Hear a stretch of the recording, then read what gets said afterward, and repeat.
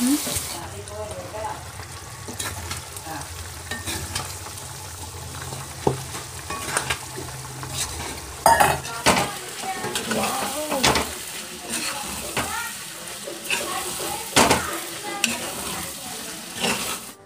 Hello നമസ്കാരം. എന്നാ വിശേഷം? എല്ലാവരും സുഖമായിരിക്കുന്നു വിശ്വസിക്കുന്നു. അപ്പോൾ ഇന്നത്തെ നമ്മുടെ പുതിയ വീഡിയോയിലേക്ക് എൻ്റെ എല്ലാ കൂട്ടുകാർക്കും സ്വാഗതം. അപ്പോൾ ഇന്ന് ഞാൻ വന്നിരിക്കുന്നത് നമ്മുടെ അങ്കമാലിക്കാരുടെ സ്പെഷ്യൽ വിഭവമായ ഒരു പോർക്ക് ഫ്രൈഡ് റെസിപ്പി ആയിട്ടാണ് ഞാൻ വന്നിരിക്കുന്നത്. ഇത് അടിപൊളി ടേസ്റ്റാണ്. ഇതിൻ്റെ ടേസ്റ്റ് എന്ന് പറയാൻ നമുക്ക് പറഞ്ഞറിയിക്കാൻ പറ്റത്തില്ല, അത്രയും നല്ല ടേസ്റ്റുള്ള ഒരു ഐറ്റമാണ് അങ്കമാലിക്കാരുടെ പോർക്ക് ഫ്രൈ എന്ന് പറഞ്ഞാൽ. അപ്പോൾ നമുക്കിനി അധികം സമയമൊന്നും കളയാനില്ല, നമുക്ക് നേരെ വീഡിയോയിലോട്ട് പോകാം. അപ്പോൾ അതിനുവേണ്ടി ഞാനിവിടെ എടുത്തിരിക്കുന്നത് നല്ല അലുവ കഷ്ണം പോലെ ഇരിക്കുന്ന പോർക്ക് ഞാനിവിടെ എടുത്തിട്ടുണ്ട്. ഇനി ഇത് നമുക്കൊന്ന് എന്താ പറയുക, ചെറിയ പീസുകളായിട്ട് നുറുക്കിയെടുക്കാം കേട്ടോ. അപ്പോൾ അത് ഇവിടെ സൈഡിൽ നടന്നുകൊണ്ടിരിക്കുന്നുണ്ട്. അപ്പോൾ ഇത്രയും പോർക്കാണ് നമ്മുടെ കൈവശമുള്ളത്. 1 കിലോയോളം വരുന്ന പോർക്കാണ് നമ്മളിപ്പോൾ എടുത്തിരിക്കുന്നത്. ഇതിനി നല്ലപോലെ ചെറിയ പീസുകളാക്കിയിട്ട് കട്ട് ചെയ്തെടുക്കാം. കട്ട് ചെയ്തെടുത്തതിന് ശേഷം നമുക്ക് ഒരു 5-6 പ്രാവശ്യം എങ്കിലും നമുക്കിത് കഴുകിയിട്ട് അതിൻ്റെ എന്താ പറയുക ചോരകളൊക്കെ നമുക്ക് കഴുകി കളഞ്ഞതിന് ശേഷം നമുക്ക് കുക്കിംഗ് സ്റ്റാർട്ട് ചെയ്യാം കേട്ടോ. അപ്പോൾ ഇതാ പോർക്ക് നല്ല എന്താ പറയുക മാംസഭാഗമുണ്ട്, അതുപോലെ തന്നെ നെയ്യിൻ്റെ കഷ്ണങ്ങളും ഇങ്ങനെയുണ്ട്. പിന്നെ ഞാനിവിടെ പരമാവധി ചെറിയ പീസുകളാക്കിയിട്ടാണ് കേട്ടോ കട്ട് ചെയ്തിരിക്കുന്നത്. കാരണം എന്താ വെച്ചിട്ടുണ്ടെങ്കിൽ നമ്മളിപ്പോൾ ഒരു ഫ്രൈ ഐറ്റംസ് ചെയ്യുകയാണെങ്കിൽ അത് എന്തും ആയിക്കോട്ടെ, ബീഫ് ഫ്രൈ ആയാലും നമുക്ക് അതുപോലെ തന്നെ പോർക്കിൻ്റെ ഫ്രൈ ആയാലും പരമാവധി ചെറിയ പീസുകളാണെങ്കിൽ കുറച്ചും കൂടി നന്നായിരിക്കും. ഫ്രൈ ചെയ്ത് ഇങ്ങനെ പീസായിട്ട് നമുക്കിങ്ങനെ പറിക്കണോ പ്രത്യേക ഒരു സുഖം തന്നെയാണ്. അപ്പോൾ ഞാൻ മാക്സിമം പരമാവധി ചെറിയ പീസുകളായിട്ട് തന്നെയാണ് ഞാൻ കട്ട് ചെയ്തിരിക്കുന്നത്. നിങ്ങൾക്ക് എന്താ ഇഷ്ടമെന്ന് വെച്ചാൽ ആ ഒരു രീതിയിൽ കട്ട് ചെയ്തെടുക്കാവുന്നേ ഉള്ളൂ. അപ്പോൾ ഞാൻ ഈ ഒരു രീതിയിലാണ് കേട്ടോ ഞാൻ കട്ട് ചെയ്തിരിക്കുന്നത്. ഇനി നമുക്ക് മിനിമം ഒരു 5-6 തവണയെങ്കിലും നമുക്കിത് കഴുകി നല്ലപോലെ കഴുകിയിട്ട് വേണം എടുക്കാനായിട്ട്. ഇതെൻ്റെ കുക്കറിനകത്ത് ബീഫ് ഫ്രൈ ചെയ്യാനായിട്ട് വെച്ചിരിക്കുന്നതാണ്. അപ്പോൾ നമുക്കിത് കഴുകിയിട്ട് വരാം. അപ്പോൾ തന്നെ നമുക്ക് ഇതിന് വേണ്ടതായ ചേരുവകളും നമുക്ക് കൈയോടെ തന്നെ ചെയ്തെടുക്കാവുന്നതാണ്. അപ്പോൾ ഞാൻ ഇതിന് ആവശ്യമായിട്ടുള്ള വെളുത്തുള്ളിയാണ് ഫസ്റ്റ് ഞാൻ ക്ലീൻ ചെയ്യാൻ പോകുന്നത്. അപ്പോൾ സാധാരണ നമ്മൾ വീടുകളിൽ വെളുത്തുള്ളിയൊക്കെ നമ്മൾ തിരക്ക് പിടിച്ച പണിയൊക്കെ ഒഴിവാക്കാനായിട്ട് ഒക്കെ വെളുത്തുള്ളി ആയാലും ചുവന്നുള്ളി ആയാലും ഇങ്ങനെ ക്ലീൻ ചെയ്ത് നമ്മൾ ഫ്രിഡ്ജിനകത്ത് വെക്കാറുണ്ട് അല്ലേ. പെട്ടെന്ന് അത് തീർന്നു പോയാൽ എന്താ ചെയ്യുക? അപ്പോൾ അതിനുള്ളൊരു സൂത്രമാർഗം കൂടിയാണ് ഞാനിവിടെ കാണിച്ചു തരുന്നത്. കുറച്ച് വെള്ളം എടുക്കാം, ടാപ്പിലെ വെള്ളം, എന്ത് വെള്ളമായാലും നമുക്ക് കുറച്ച് വെള്ളം എടുത്തിട്ട് അപ്പം തന്നെ ഇങ്ങനെ ഇട്ട് വയ്ക്കുക. ഒരു സെക്കൻഡോ 2 സെക്കൻഡോ ഇടുമ്പോഴത്തേനും ഇതങ്ങനെ തൊലിയൊക്കെ ഇങ്ങനെ കുതിർന്നിട്ടുണ്ടാവും. അപ്പോഴത്തേനും നമുക്കതങ്ങനെ കത്തി വെച്ചിട്ട് പെട്ടെന്ന് ചെയ്തെടുക്കാവുന്നുള്ളൂ. അതല്ല നമ്മൾ സാധാരണ രീതിയിൽ ചെയ്തെടുക്കാനാണെങ്കിൽ കുറേ നേരം പിടിക്കും നമുക്ക് ക്ലീൻ ചെയ്തെടുക്കാനായിട്ട്. ഇതാകുമ്പോൾ നമുക്ക് വെറും നിമിഷങ്ങൾക്കുള്ളിൽ നമുക്ക് ഇതേപോലെ നമുക്ക് ക്ലീനായിട്ട് എടുക്കാൻ സാധിക്കും. ഇനി ഞാൻ ഈ വെള്ളം കളയുന്നില്ല കേട്ടോ. ഇതിനകത്ത് തന്നെ 2-3 സവാളം കൂടി എനിക്ക് ക്ലീൻ ചെയ്തെടുക്കാനുണ്ട്, തൊലി കളഞ്ഞെടുക്കാനുണ്ട്. അപ്പോൾ അതിന് വേണ്ടിയിട്ട് ഒരു 3-4 സവാള, അത് പോർക്കിന് വേണ്ടി മാത്രമുള്ളതല്ല കേട്ടോ, എനിക്ക് ബീഫിൻ്റെ കുറച്ച് കറിയും കൂടെ ചെയ്യാനുണ്ട്. അപ്പോൾ അതിലേക്കും കൂടെ വേണ്ടിയിട്ടാണ് ഇത് ചെയ്തെടുക്കണേ. അങ്ങനെ ഞാനിത് എളുപ്പത്തിൽ തന്നെ തൊലി കളഞ്ഞിട്ട് പെട്ടെന്ന് വരാം കേട്ടോ. അപ്പോൾ എൻ്റെ ഇവിടെ വെളുത്തുള്ളി തൊലി കളഞ്ഞിട്ടുണ്ട്, അതുപോലെ തന്നെ സവാള ക്ലീൻ ചെയ്ത് വെച്ചിട്ടുണ്ട്. പിന്നെ ഇഞ്ചി, ഇത്രയും പീസ് ഇഞ്ചി, ഇത് 2 കറിയിലേക്കുള്ളതാണ് കേട്ടോ. അപ്പോൾ ഇഞ്ചി കണ്ട വളരെ കറക്റ്റായിട്ട് നല്ല രീതിയിൽ തന്നെ ക്ലീൻ ചെയ്ത് വെച്ചിട്ടുണ്ട്. അതിൻ്റെ വീഡിയോ ഒക്കെ നമുക്ക് ഉടനെ തന്നെ അപ്ലോഡ് ചെയ്യാം, എങ്ങനെ നല്ല രീതിയിൽ ക്ലീൻ ചെയ്യുന്നതെന്നുള്ളത്. ഇനി ഞാൻ ചെയ്തിരിക്കുന്നത് എന്താണെന്ന് വെച്ചിട്ടുണ്ടെങ്കിൽ അങ്കമാലിക്കാരുടെ സ്പെഷ്യൽ ഐറ്റം എന്ന് പറയുന്ന കറികൾക്കൊക്കെ ഹൈലൈറ്റ് ചെയ്ത് നിൽക്കുന്നത് എന്താണെന്ന് വെച്ചിട്ടുണ്ടെങ്കിൽ ഈ തേങ്ങയാണ്. അതായത് നല്ല വിളഞ്ഞിട്ടുള്ള മൂത്തിട്ടുള്ള ഒരു തേങ്ങ എന്ന് എടുത്തിട്ട് ഞാനിപ്പോൾ ഇവിടെ ഈ ഒരു തേങ്ങയിലേക്ക് ഒരു 4-5 വെളുത്തുള്ളി ഇട്ടിട്ട് ഇതേപോലെ ചുമന്ന കളറിലാക്കിയിട്ട് വറുത്തെടുത്താണ്. എനിക്കിവിടെ ടൈമില്ലാത്തതുകൊണ്ടാണ് അതെല്ലാം കൂടിയിട്ട് ഞാൻ കാണിച്ചു തരാഞ്ഞത്. അല്ലാതെ ഇതിലോട്ട് പൗഡർ ഐറ്റംസ് ഒന്നും ഇട്ടിട്ടില്ല, മഞ്ഞൾപ്പൊടി, മുളക് പൊടി, മല്ലിപ്പൊടി അതൊന്നും ഇട്ടിട്ടില്ല. ജസ്റ്റ് തേങ്ങ, നല്ല വിളഞ്ഞ ഒരു തേങ്ങ, പിന്നെ 2-3 അല്ലി വെളുത്തുള്ളി ഇതുപോലെ ചുവന്നനെ വറുത്ത് അരച്ച് വയ്ക്കാം. ഇനി നമുക്ക് കുക്കിംഗ് സ്റ്റാർട്ട് ചെയ്യാം. അപ്പോൾ അതിന് വേണ്ടിയിട്ട് ഞാൻ ചീനച്ചട്ടിയിൽ 1.5 സവാള ഇട്ടിട്ടുണ്ട്, ചെറുതായിട്ട് കട്ട് ചെയ്തത്. അതിൻ്റെ ഒപ്പം തന്നെ ഞാൻ ഇത്തിരി നല്ല ഫ്രഷ് ആയിട്ടുള്ള കറിവേപ്പില പൊട്ടിച്ചിട്ടിട്ടുണ്ട്. അപ്പോൾ കറിവേപ്പില ഇപ്പോൾ ഇടുന്നതിൻ്റെ കാര്യം എന്താ വെച്ചിട്ടുണ്ടെങ്കിൽ അതിൻ്റെ സ്മെല്ല് ഇതിലോട്ട് ഇറങ്ങി വരാൻ വേണ്ടിയിട്ടാണ് കറിവേപ്പില നമ്മൾ കൈയോട് ഇട്ട് വെച്ചിരിക്കുന്നത്. ഓക്കെ, ഇനി ഇത് ചെറുതായിട്ടൊന്ന് വഴണ്ട് വരാനായിട്ട് ഞാൻ നിൽക്കുന്നുള്ളൂ, നന്നായി മൂപ്പിക്കാൻ നിൽക്കുന്നില്ല, അതായത് റെഡ് കളറാക്കാൻ നിൽക്കുന്നില്ല. അപ്പോൾ തന്നെ ഞാൻ ഇതിൻ്റെ ബാക്കിയുള്ള ഇൻഗ്രീഡിയൻസ് ചേർക്കുകയാണ് ചെയ്യുന്നത് കേട്ടോ. നിങ്ങൾക്ക് വേണമെന്ന് വെച്ചാൽ ഇത് ഗോൾഡൻ കളറാവുന്ന വരെ നിങ്ങൾക്ക് വെയിറ്റ് ചെയ്യാം. ഞാൻ ഈ ഒരു സ്റ്റേജിലെത്തുമ്പോൾ ഞാൻ കുറച്ച് വെളുത്തുള്ളി ചതച്ച് ഇട്ട് കൊടുക്കുകയാണ്.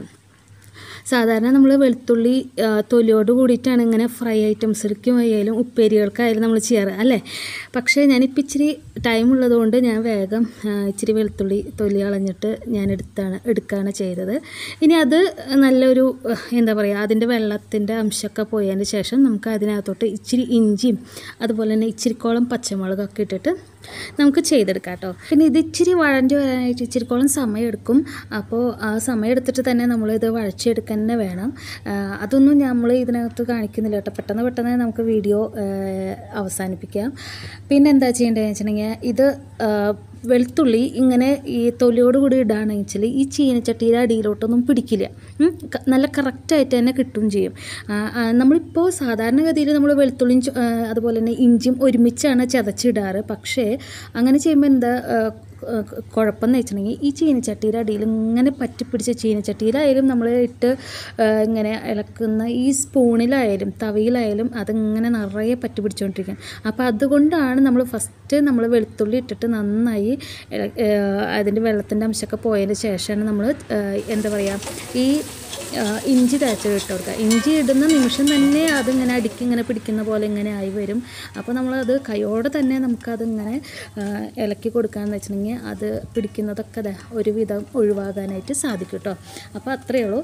ഇനി ഞാൻ ഒരു 2 പച്ചമുളക് 2-3 പച്ചമുളക് ഇട്ട് കൊടുക്കുന്നുണ്ട്. നല്ല സ്പൈസിയാണ് കറി വരുന്നത്.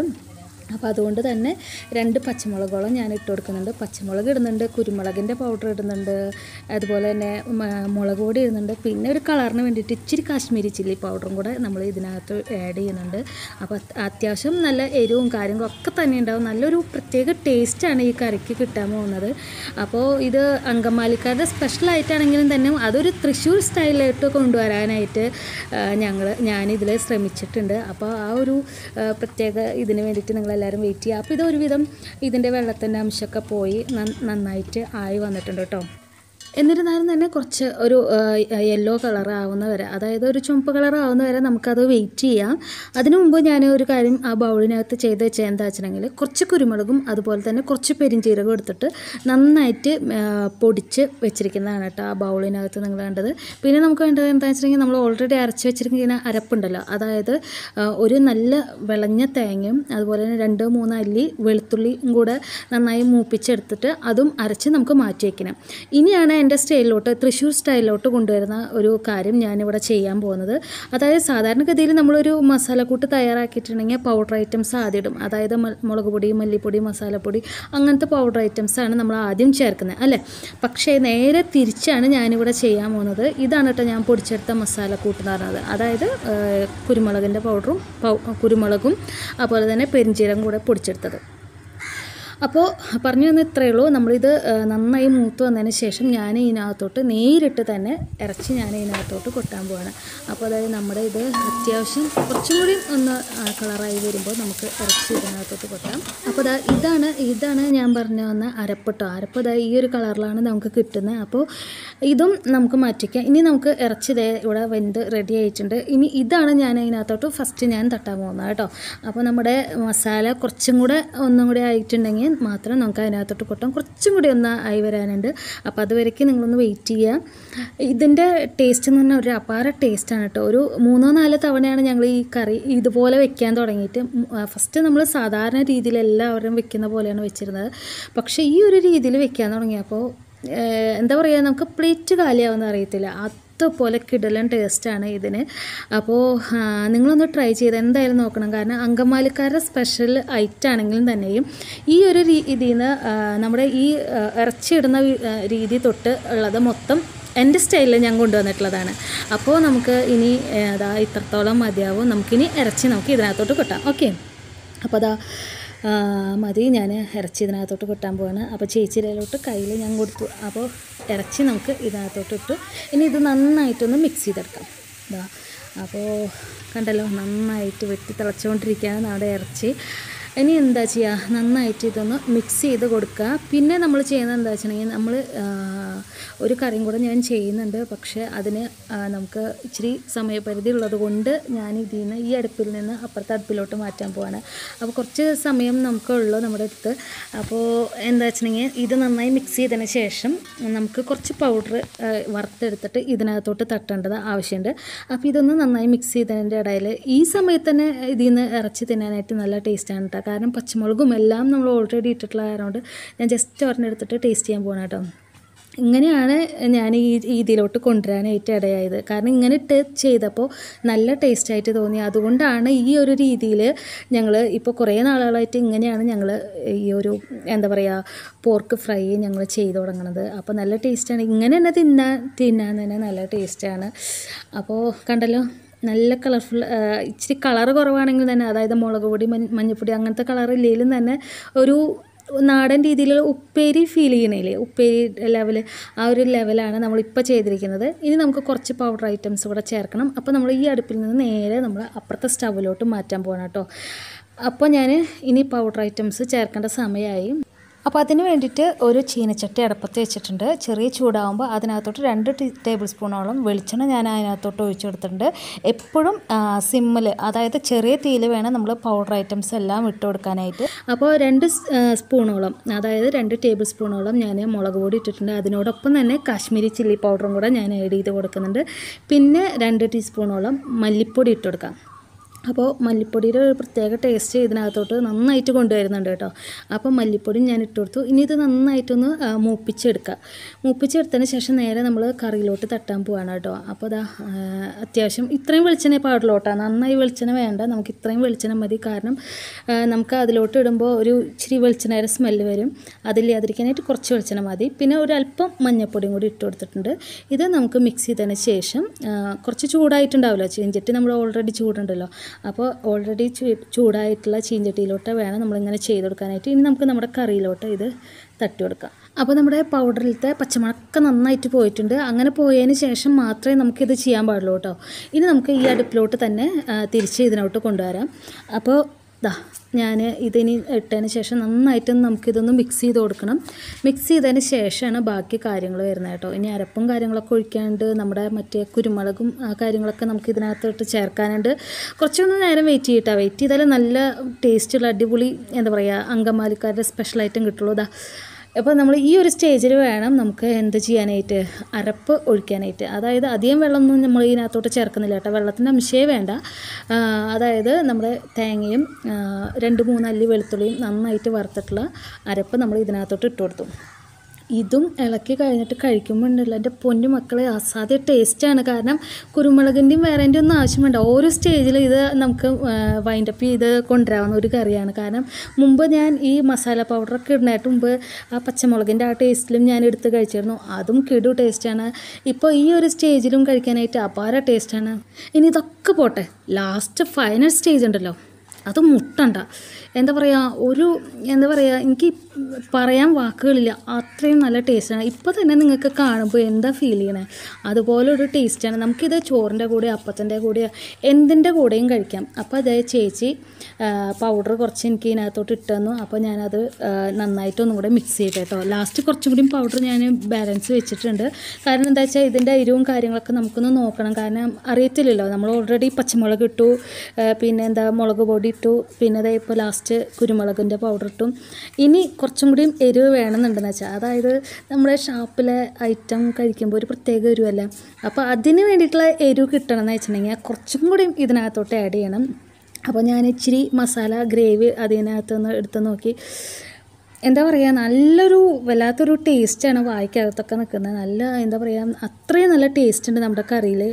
പിന്നെ കുറച്ചും കൂടി കുരുമുളക് പൊടി ഞാൻ ഇതിനകത്തോട്ട് ആഡ് ചെയ്യാൻ പോകണം കേട്ടോ. അപ്പോൾ 2 പീസും കൂടെ ഞാൻ എടുത്ത് കഴിക്കാൻ പോവാണ്. അപ്പോൾ ഒരു പീസ് എടുത്തിട്ടുണ്ട് ഞാൻ. അത് കഴിച്ചതിന് ശേഷം നമുക്ക് ബാക്കി കാര്യങ്ങളോട്ട് കിടക്കാം. അപ്പോൾ മുട്ടണ്ട ഫൈനൽ സ്റ്റേജ് എന്ന് പറഞ്ഞാൽ ഒരു അപാര സ്റ്റേജ് തന്നെയാണ്. അത്രയും നല്ല ടേസ്റ്റ് ഉണ്ട്.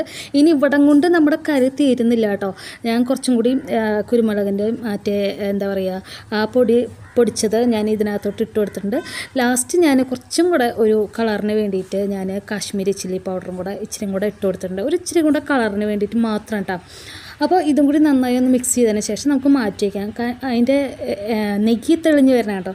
ഇനി നമുക്ക് ഇവിടം കൊണ്ട് അവസാനിപ്പിക്കണമെന്ന് വെച്ചാൽ നിങ്ങൾക്ക് അവസാനിപ്പിക്കാം. പക്ഷേ നമ്മൾ ഇതെന്താ ചെയ്യുന്നത്, ഫ്രൈ ആണ് ചെയ്യുന്നത്, പോർക്ക് ഫ്രൈ ആണ് ഉദ്ദേശിക്കുന്നത്.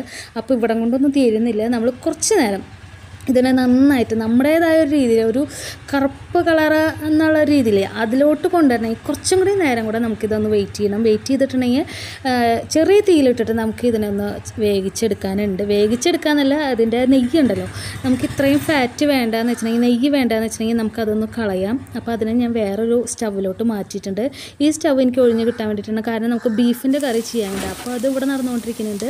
അതിൻ്റെ ഇടയിൽ കൂടെ നമുക്ക് അവിടെ അപ്പുറത്തെ സ്റ്റൗവിലാണ് നമ്മുടെ മെയിൻ ഐറ്റം വെച്ചിരിക്കുന്നത്.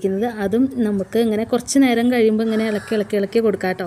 അപ്പോൾ നമ്മുടെ പരിപാടി ഞാനിവിടെ വൈൻഡപ്പ് ചെയ്യാറായി, കാരണം ഓൾമോസ്റ്റ് നമ്മുടെ കാര്യങ്ങളൊക്കെ തീരാറായി. ഇതിപ്പോൾ ചേച്ചി ടേസ്റ്റ് ചെയ്യാൻ തന്ന കറിയൊക്കെ ഏകദേശം ഒരു ലെവലായിട്ടുണ്ട്. അപ്പോൾ ഞാൻ എൻ്റെ വീഡിയോ തൽക്കാലത്തേക്ക് ഇവിടെ വൈൻഡപ്പ് ചെയ്യുകയാണ്. അപ്പോൾ എന്നത്തെയും പോലെ തന്നെ ഇന്നത്തെ വീഡിയോ നിങ്ങൾക്ക് എല്ലാവർക്കും ഇഷ്ടപ്പെട്ടു എന്ന് ഞാൻ വിചാരിക്കുകയാണ്. ഇഷ്ടമെങ്കിൽ എന്താ ചെയ്യുക, എന്നും ചെയ്യുന്ന പോലെ ആ ലൈക്ക് ബട്ടണിൽ ഒന്ന് ക്ലിക്ക് ചെയ്യുക. അതുപോലെ തന്നെ ഇന്നത്തെ വീഡിയോ നിങ്ങളുടെ ഫാമിലി മെമ്പേഴ്സായിട്ടോ ഫ്രണ്ട്സായിട്ടോ ഷെയർ ചെയ്യണമെന്ന് നിങ്ങൾ ആഗ്രഹിക്കുന്നുണ്ടെങ്കിൽ തീർച്ചയായിട്ടും അവർക്കും കൂടെ ഒന്ന് ഷെയർ ചെയ്യുക. അതിനോടൊപ്പം എന്താ ചെയ്യുക, കമൻറ്റ് ചെയ്യുക. പിന്നെ ഇനിയും ഇതുപോലെ നല്ല നല്ല വീഡിയോസുകൾക്കായിട്ടും നല്ല നല്ല റെസിപ്പികൾക്കായിട്ടും ജിനൂസ് കിച്ചൻ മറക്കാതെ സബ്സ്ക്രൈബ് ചെയ്യുക. അപ്പോൾ മറ്റൊരു ഇൻട്രസ്റ്റിംഗ് വീഡിയോ മാറ്റി വരുന്നവരെ നമുക്ക് വീണ്ടും കാണാം. എല്ലാവർക്കും നല്ലൊരു ദിവസം ആശംസിക്കുന്നു. Thank you.